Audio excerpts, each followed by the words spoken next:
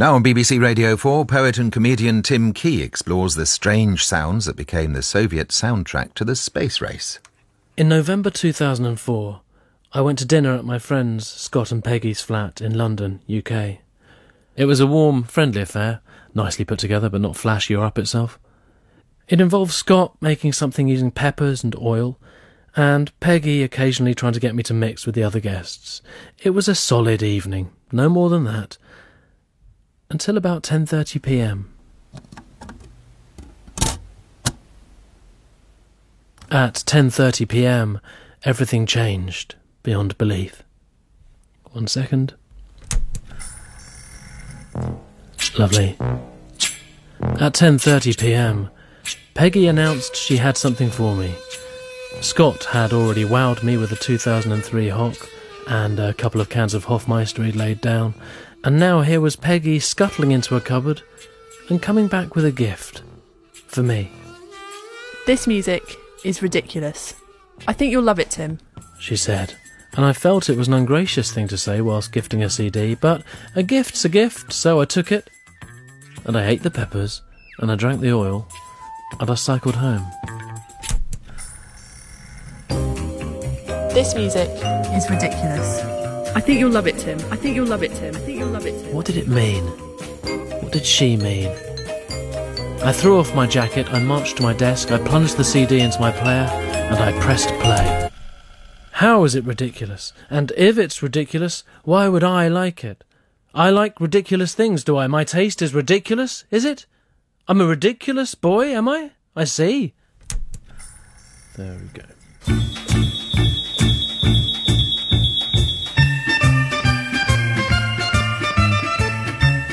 And the music played. The music of Vyacheslav Mescherin and his orchestra played. And I loved it. It was, as advertised, nuts, totally bananas. Utterly divvy, stupid, frankly, ridiculous. I kicked off my trainers and made myself some cheese and listened to the whole album, and I loved it. I loved this music. It raced through my blood like Hofmeister. I loved it, but what was it? And how could I get my hands on more? This is a radio documentary about that CD, the one that Peggy gave me. Easy USSR, Volume 2. This is track 15, After the Rain. Vyacheslav Mesherin's Easy USSR Volume 2 floors me every time I listen to it. But that's where it ends. I've only got the one CD. Yeah, two if you count Easy USSR Volume 1, but... And amongst my problems are that A, Vyacheslav Mesherin's Wikipedia page is wafer thin, and B, Vyacheslav Mescherin himself is not only grey and difficult to pin down, he's also dead. Aside from that, I really only have sleeve notes. You might ask why I would make a Radio 4 documentary about this CD. The truth is, if I want to find out more, I more or less have to make a Radio 4 documentary about it. For a start, when you make a Radio 4 documentary, you get to have a producer. And my one is smart. She's a terrier, in fact, and she has tracked down the man who wrote the sleeve notes. Hearing Mesherin's music was inevitable in the Soviet Union in the 60s and the early 70s. A Russian journalist, Artyom Troitsky, giving context. The ensemble of electronic musical instruments led by Vyacheslav Mescherin. This ensemble belonged to Russian state radio and TV. I mean, they were staff members, just like the folk balalaika orchestras, like symphony orchestra, and so they have filled the niche for trendy music. In the second half of the 50s, there's been a big fashion in the USA, the so-called exotica music or so-called tiki sounds. Arthur Lyman, Les Baxter, Esquivel Orchestra and so on. It's the Louis Theroux music. I love it. But whilst Esquivel was pumping this gorgeous stuff out, so Vyacheslav Mescherin was seeing Esquivel's space-age cocktail music and raising him. Look, Americans have invented electronic guitar. Well, let's also invent something so we could tell that we are no worse than them. And of course they thought, okay, well, electronic balalaika sounds a little weird, so let's make an electronic accordion. But due to ideological issues, he would never say that he was following American ideas. It all has been disguised as exotic music from faraway lands.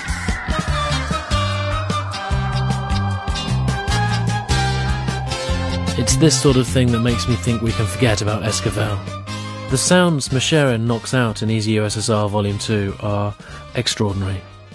From another world, defying description, and whilst Mescherin is creating this with a shrug of his orchestra's shoulders, I think it's probably time we stop discussing Esquivel altogether and try to get to the bottom of what Mescherin's game was.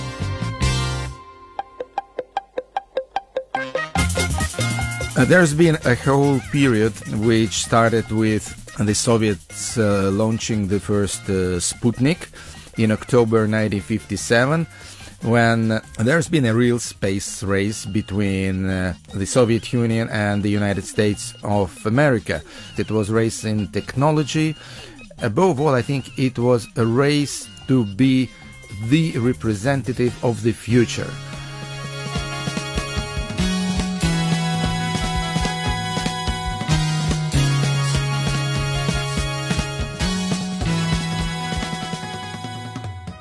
And I heard that the cosmonauts enjoyed his music. Well, I'm afraid I know nothing about that. It's disappointing. I think I've heaped too much expectation on the man who wrote the sleeve notes. I always do that. I'd read on Mescherin's wafer-thin Wikipedia page that his music had gone into space. It makes sense to me. There's something interstellar about it, for me. Listen. It's not from this planet, particularly. And the Wikipedia page was giving it tons about Gagarin being a fan. I guess that must be rumours. Rumours forming the bedrock of Mescherin's Wikipedia page. I need to verify this. I could really do with finding a cosmonaut. My sleeve notes man can only take me so far. Also, I need more music. Is there more music? All I've got is one meagre compact disc. There must be more.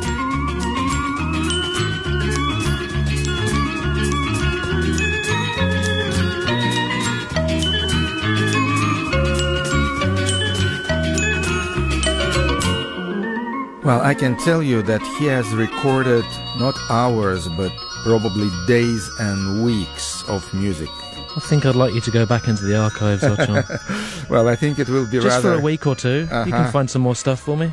Okay, Tim, I can't promise you, but what I can promise is that I will address your request to Oleg Nesterov, and maybe he will come up with another reissue box. Oleg Nesterov, of course. His name was right there in the sleeve notes. We must track down Oleg Nesterov. Nesterov was the man who actually waddled around the archives, piecing together Easy USSR, Volume 2.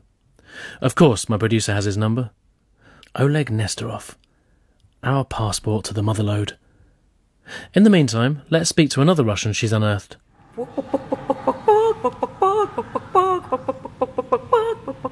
Don't include that into the interview, please. Do include that. Do include that into the interview. I'm a professional singer. This is not the best representation.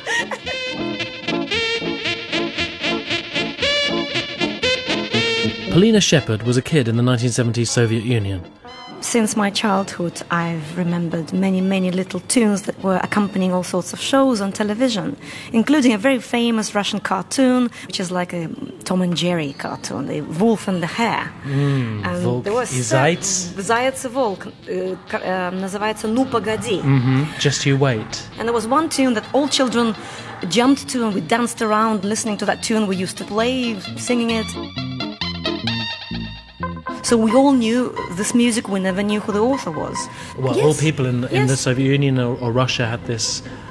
He just lurked in the corners. We didn't necessarily know his name, but he was present in everyone's life, every day's life of every single person in the Soviet Union.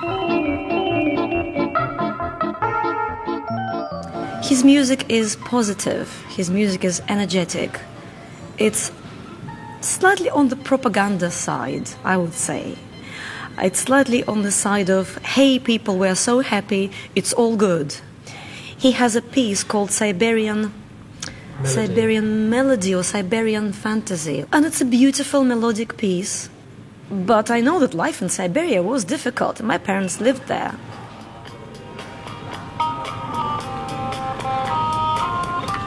This one's the Siberian Melody. That's the one. I listened to it today. Now, how is that Siberian?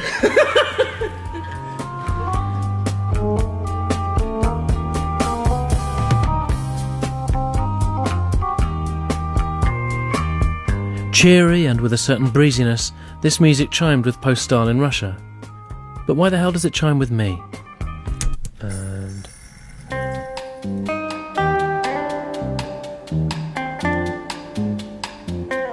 so peaceful.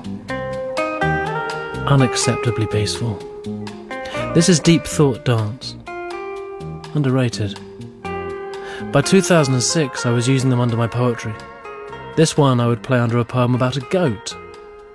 Others were used under sketches, on stage, in short films, fleeting television appearances. It was a crutch. Do you remember when I first foisted the music of Mescherin upon you? Yeah, I do. Driving down to Devon, to Oakhampton, and you'd got this CD given to you by Peggy. Yeah. And you had no idea what it was, and we put it on, and I think we just sort of all started laughing. It was vital that this man got on board. I work a lot with Tom Basden, making short films, being one half of a sketch show, peddling a ramshackle double act. I fell in love with Mescherin's music and wanted him everywhere. This was the Yoko Ono moment. When you got married, was it in the frame at all for first dance or the bit where your wife came down the aisle? Was it ever in the shake-up? Weirdly, it wasn't. So you're sort of, you've got quite a specific affection for it. Yeah, but I think if you play that song, then what the message you're sending out to people is, I've got a ridiculous wife. What you're about to experience is ridiculous, and I don't know if that's the message you want at a wedding. When we've used it in comedy, do you think there is a sort of undermining that it brings to the table? I think there was a sort of a perfect marriage of styles, because it's so silly, but it's not silly in a really kind of easy way. It's not childish in its silliness. It's still quite dignified. It is, yeah, and it's really inventive in its silliness.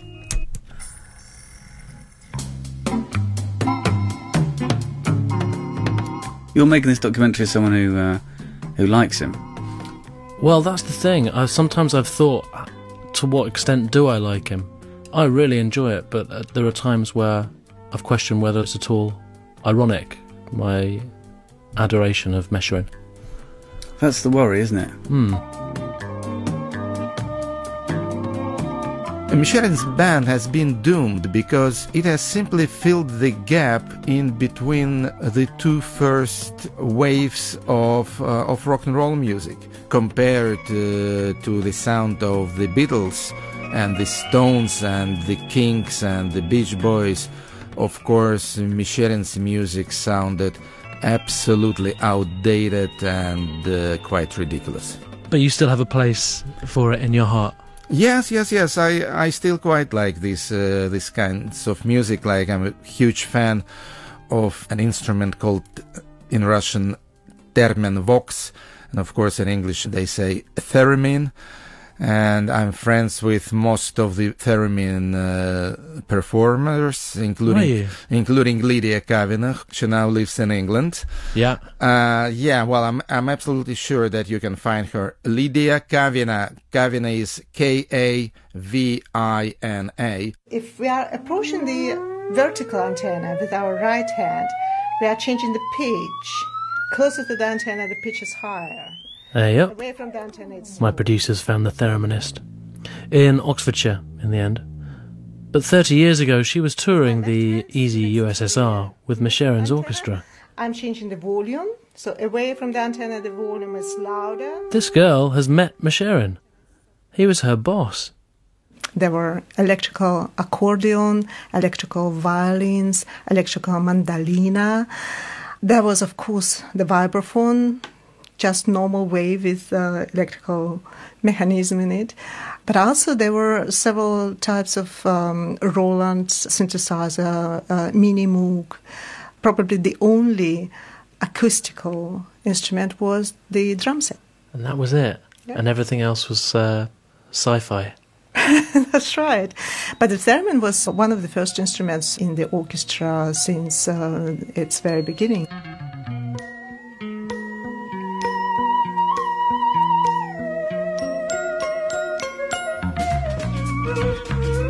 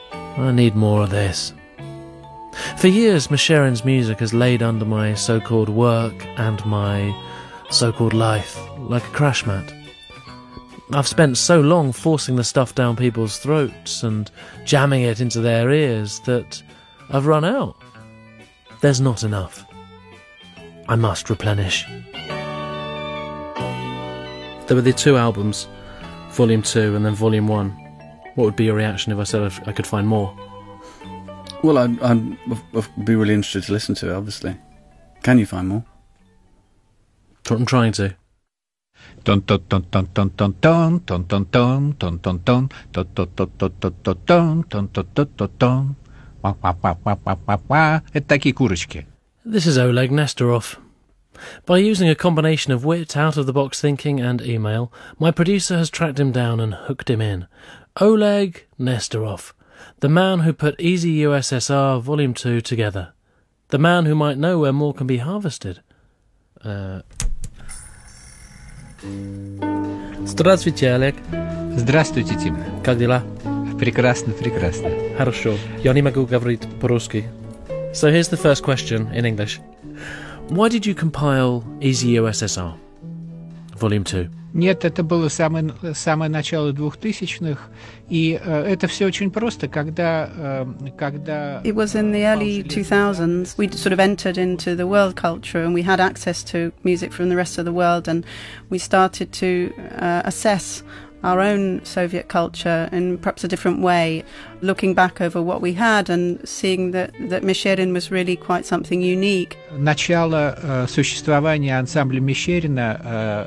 Mesherin's music appeared in Soviet life with the thaw in the Soviet Union after the death of Stalin and after the 20th Party Congress, when all Stalin's criminal acts were exposed, and there was a feeling suddenly of more freedom around.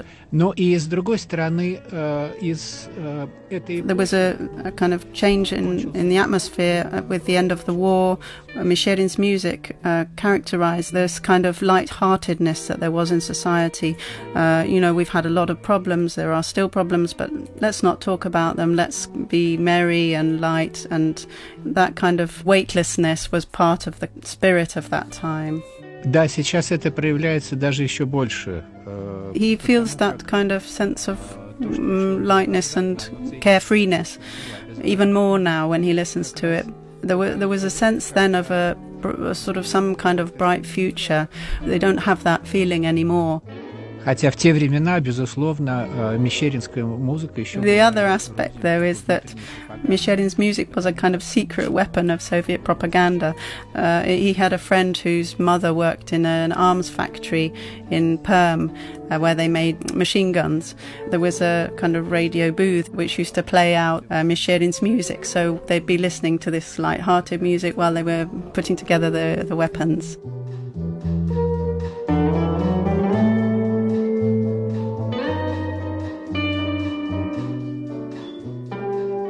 If this is all I could listen to, I think it would become quite sinister quite quickly. I thought you were going to say you'd be a happy man.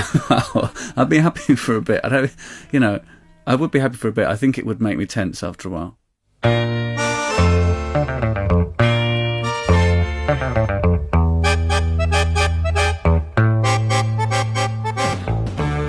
My producer has just handed me two things which have ignited feelings in me I previously had felt impossible in the realms of radio documentary making. Firstly, she has given me a WAV file. It's a new Mescherin track, as yet unheard by me. It is from Oleg Nesterov and is entitled, quite enigmatically, Track 41.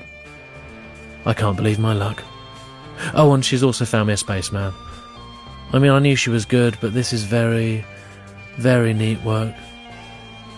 I'm going to wrap this documentary up with this new track, and I'm excited at the prospect. But first, let's nail this spaceman. Здравствуйте. Do you remember hearing Mescherin's music? Здесь, чтобы вы понимали, что начало освоения... This is Alexei Leonov, old-school Soviet cosmonaut and all-round legend. He was the first human being to ever do a spacewalk.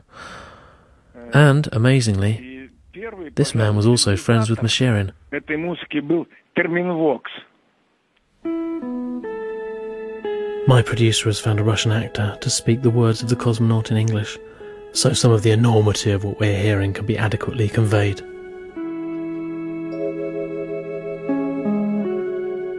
Space travel coincided with the emergence of electronic music, synthesized music.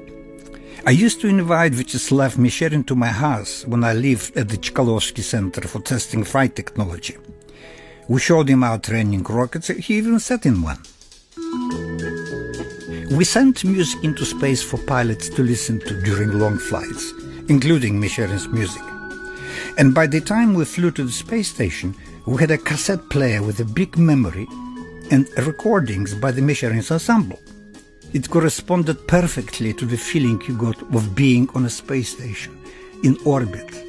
I floated freely, and around me, enveloping me, was Mesherin's music. No other kind of music goes so well with the feeling of weightlessness that a person has in space.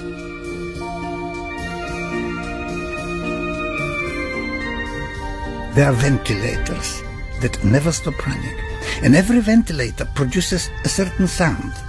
And suddenly you start hearing Mesherin's music inside your head.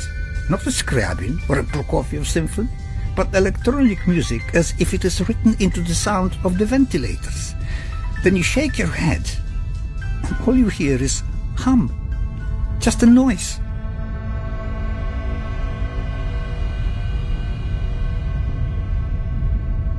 So it's true.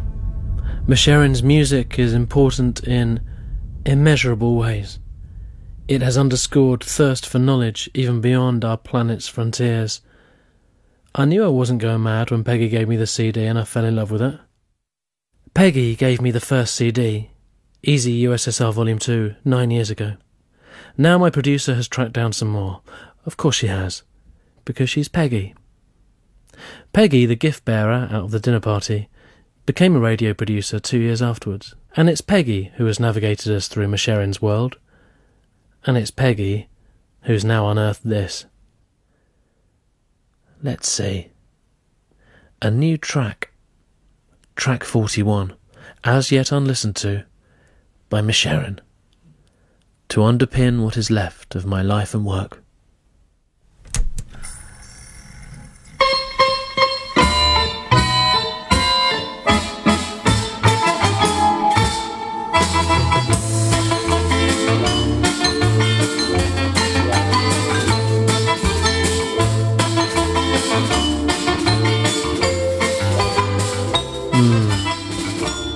I mean, I like it.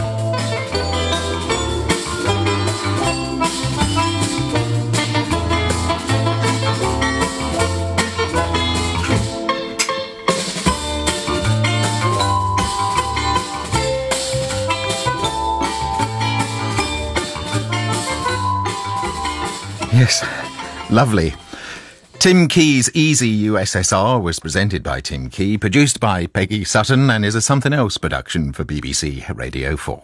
Now, harking back to the Theremin, two things. One, I've always wanted to have a go on one, and two, if you go to the Radio 4 On Music section of our website, you'll be able to hear Bill Bailey telling the story of this remarkable hands-off electronic instrument and its enigmatic inventor, while charting its use from horror and sci-fi film soundtracks through to contemporary dance music and, of course, its use on the Beach Boys' iconic Good Vibrations. It's there, the story of the Theremin, on the website.